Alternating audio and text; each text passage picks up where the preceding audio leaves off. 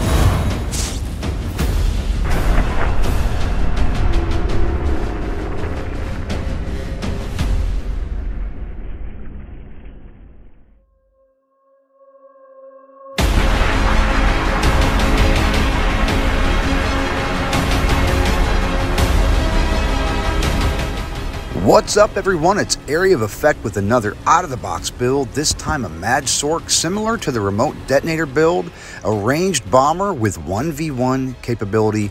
Let's jump in. Taking a look at the stat screen, we've got almost 12,000 penetration, over 5,000 weapon and spell damage, over 30% crit, decent resistances still, decent max health and max magicka, and decent recoveries. On the back bar, we're over 30,000 spell resistance and 27,000 physical resistance. We still have 5,000 weapon damage and spell damage, and this is why we're not just a glass cannon and can stick around and continue fighting after the bomb or 1v1s.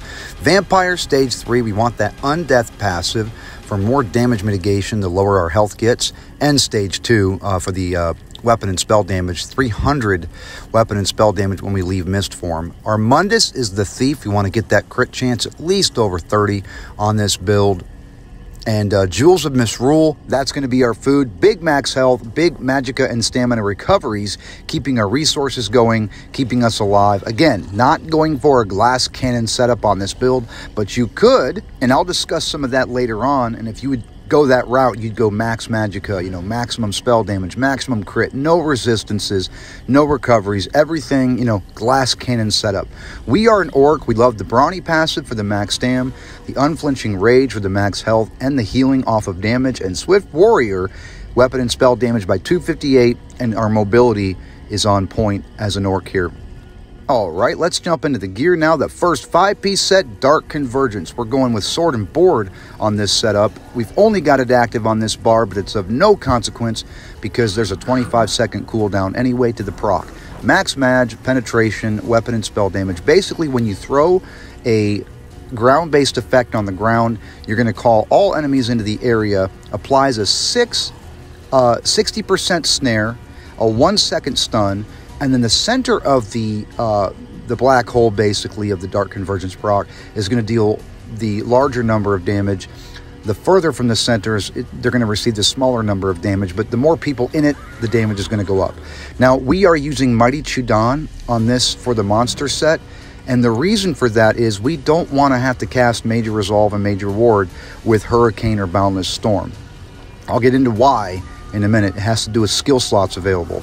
The Curious of the Trainee was just going to help us. It was heavy on the biggest piece, the chest, and that Trainee reinforced gives us more resistance and that max health 1-piece trait. So you're getting the most out of a 1-piece we have extra there. All right, so more Dark Convergence.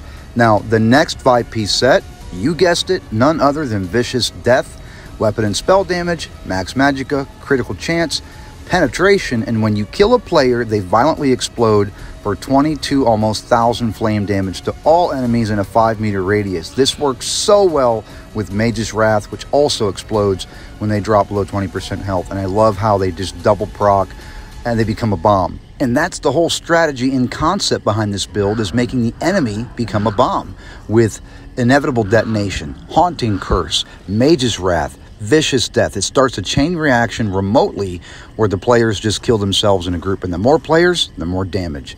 We're running Markin, Ring of Majesty for our mythic. You could run Sea Serpents for more damage but less mobility, less resistance, or something else. This here gave me 200 weapon and spell damage constantly, flat, and more resistances. As you see, Sea Serpents is going to give us Major Berserk, increasing our damage by 10%, and Major Courage, increasing our weapon and spell damage by 430. Like I said, there are tweaks to this build. You could push yourself completely in the direction of damage. Narianth would be one that could proc. You throw that Dark Convergence proc with Fire Rune or Daedric Mines and use Shock Ring or something for direct damage, and it's going to proc. Prior Theoric is going to be something that you could do, direct damage AoE. It's going to cause everybody to take that physical damage and also increase their AoE damage by 5%. And then, honestly, Stormfist is really a good one. Look at the tooltip, 15,000. You can't control when this procs. That's the problem. It just procs off of any damage, and it's, got a percentage. But then you can go safe with Balorg. Use your ultimate, and you're going to get that penetration, and you're going to get that weapon and spell damage when you need it most for, your optimal bomb setup. This is pretty much used a lot in bombs with ulti. But like I said, I use Mighty Chudan for that resistance and freeing up a slot, and you'll see why when I get into the skills section. And I like the purple proc that it has as it goes up your body. I didn't show this yet, the Lightning Staff of Vicious Death, that is what we're using. It's also only on one bar, the Vicious Death bar. We're doing that because of the Lightning Staff passives, which basically say the Lightning Staffs increase your damage done with direct damage and channeled effects by 12%. So direct damage is everything we're doing. Dark Convergence, the Fire Rune Ore Mines, Force Pulse, Shock Ring, Inevitable Detonation, Haunting Curse, Vicious Death, Mage's Wrath. It's all direct damage, so 12% increase. We're using Elusive Mist as a vampire skill instead of Streak. You could use Streak if you're not a vampire, but we want this 300 weapon and spell damage for 6 seconds. I don't like this skill as much, to be honest. The functionality of it, how it feels when you do it, it's kind of clunky.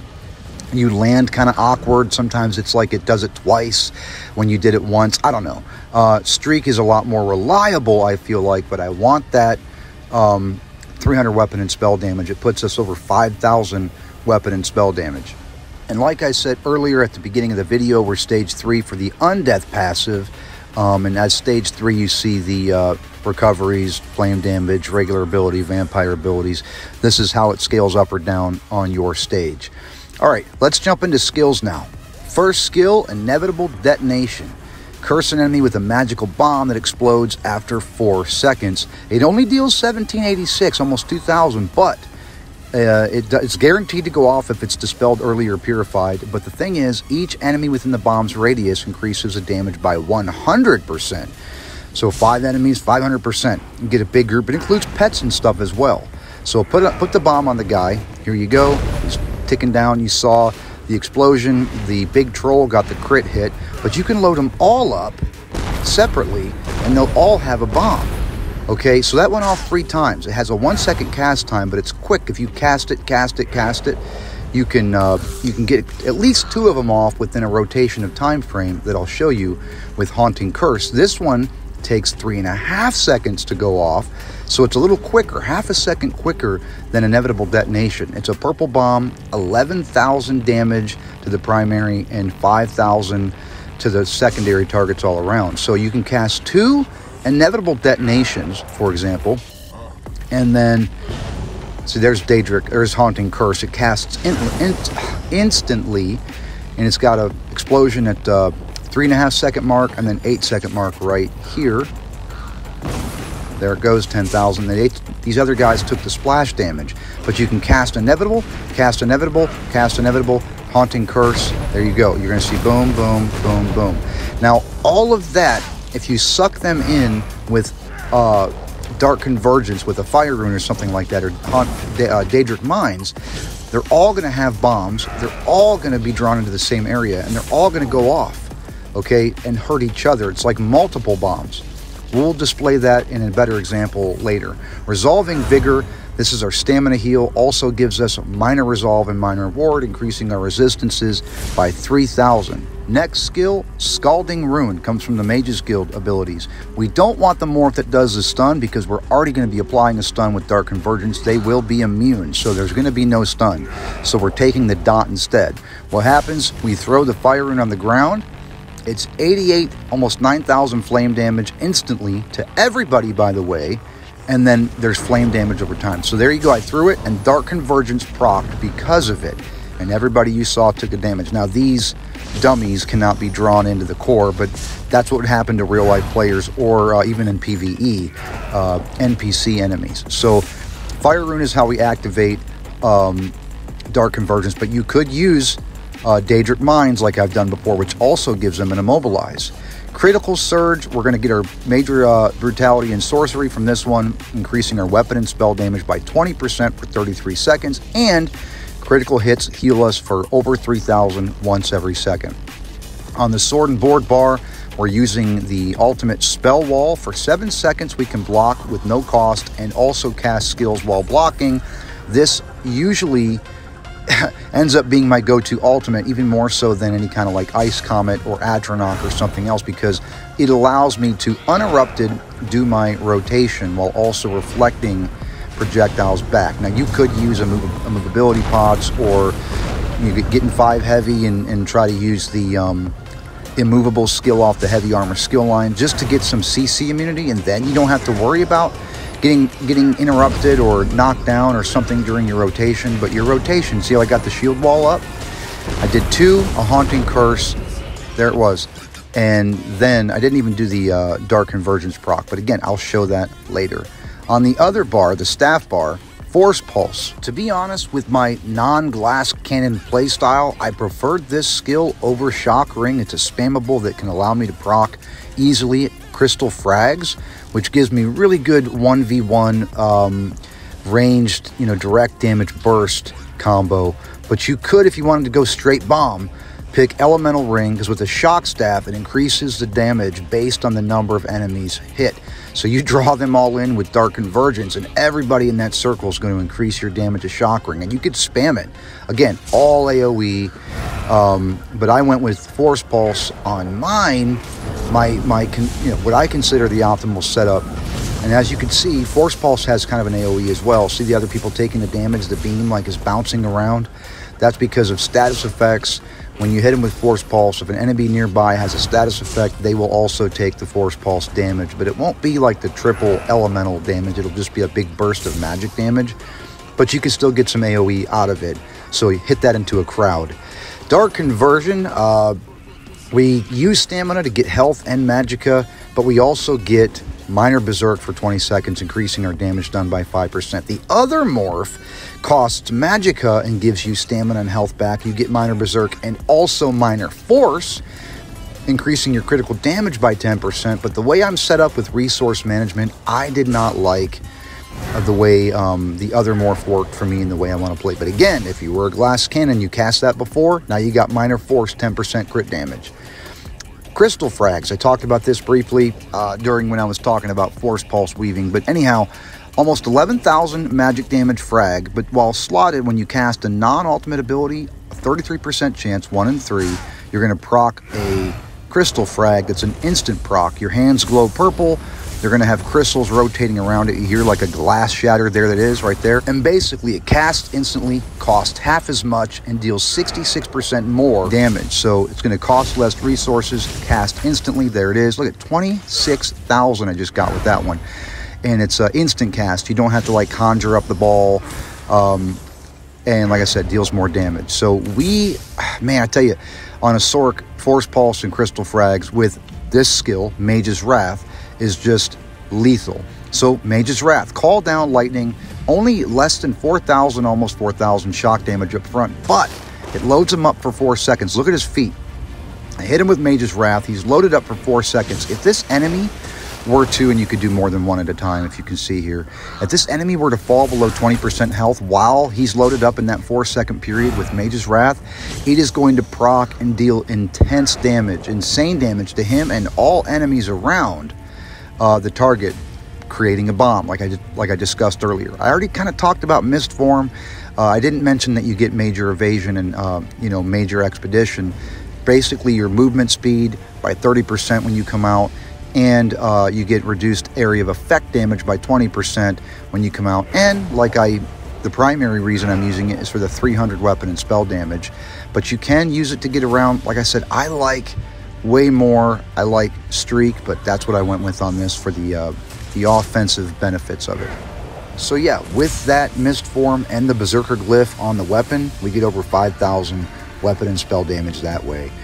All right, so the ultimate now on this bar, I have slotted the Atronach because it's a Daedric ability, which gives us our health and stamina recovery increased by 20%. But you could do something like Ice Comet. The Daedric, the Greater Storm Atronach does drop in and deal a big shock damage AoE. It stuns everybody for 3 seconds. Obviously, we're not going to get that if they are already stunned in the Dark Convergence circle or on cooldown. But then allies can synergize with the Atronach to give you and him and everybody else Major Berserk for 10 seconds. So I do kind of like that. But again, I've only got it slotted because the passives here, you got to have a Daedric summoning ability as a Sorc to get that 20% health and stamina recovery. Now, the health isn't as big of a deal as I'm a vampire stage 3, so my health recovery is already stunted, but 20% stamina recovery is big. But check it out. Ice Comet, over 20,000 frost damage to everybody in the area. That's a much bigger bomb. But if we put on Ice Comet, and I'm trying to stay loyal to my Daedric summoning abilities for the passives, I don't have one here now. So what can I do? I mean, I guess I can get rid of Elusive Mist. We can put on, you know, any of these. I've already got Haunting Curse in the back bar. But check it out. Daedric Protection, health and stamina recovery, 20% while you have one slotted. And then 8% max health when you have one active. So, I don't know. I always try to get the most bang for my buck on a build. Especially, like I said in this one, I'm trying to not just be a glass cannon. That's kind of the concept of this. I don't want to be a kamikaze bomber. I don't want to be the center of the bomb. But you could put in Streak, by the way, like I discussed, if you don't want to use Elusive Mist. But then you lose that 300 weapon and spell damage. So I'm slotting Elusive Mist while still kind of getting the benefits of Streak. And then, like I said earlier, Elemental Ring, you could put in place of Force Pulse because it deals that big AoE damage and you could spam it. And then you could even go further. Let's get rid of the frags, okay, unless you wanted to keep them. Put on Inner Light for even more crit and that extra max magicka by 5%, but you're going to get your weapon and spell critical up much higher, delivering much more likely crit hits. And then now you've got Ice Comet, Inner Light, Shock Ring, okay. You could put a Daedric summoning ability back on, like Bound Aegis, for even more max magicka. On top of that 5%, you get the 8% there. And you get Minor Resolve, Minor Ward, maybe take off Vigor on the back and do something else. But there are, like I said, there's setup options, but there is one where you could just basically set yourself up for the most destructive, damaging, AoE bomb offensive type of setup, but you're not going to have the resources or the damage mitigation or the survivability. But check this out. Inevitable Detonation, Haunting Curse, Fire Rune, Ice Comet, Mage's Wrath, and then now we're going to spam Shock Ring. And look at those numbers. That is how you would do. That's just 3 targets as well. It would be much more in a much bigger group. That's with the optimal setup with 42% crit, Inner Light slotted, Ice Comet, Shock Ring, no frags, no Force Pulse. But like I said, for me, I don't know, the play style was a lot harder that way and a lot less survivable. I wanted to do more than just bomb because I'm an idiot. All right, Blue Tree, Fighting Finesse, increased critical damage and healing done by 8%. That's obviously going to matter with higher crit. Master at Arms, direct damage attacks by 6%. Like I said, everything is direct damage for us. Untamed Aggression, an additional 150 weapon and spell damage, helping get us over 5,000, and Arcane Supremacy because I wanted that more max magicka. But you could put in the Occult Overload one, which gives you the enemy turns into a bomb even more when they're under the effects of a status effect, especially in Cyrodiil, not Battlegrounds. Sustained by Suffering, 150 magicka health and stamina recovery while under the effects of a negative effect. Rejuvenation, a constant 90 magicka health and stamina recovery. Fortified, 1,700 physical and spell resistance. That actually helped put us over 30,000. And then Boundless Vitality, 1,400 max health. I was like 27,000 plus max health on this build again. Now, like I said, Occult Overload, this was an option. Basically, if they have a status effect, they will blow up and deal an additional almost 5,200 Oblivion damage. And Oblivion damage, so you know, can't be blocked and goes through shields. So that's going to wrap up the CP distribution and wrap up this build video, the Remote Detonator 2 build. If you like this build and you want to see more, head on over to my channel. I've got all types on there, all roles, stamina, magicka, healers, tanks, damage dealers, and extra stuff as well. As always, thanks for watching. Area of Effect, signing out.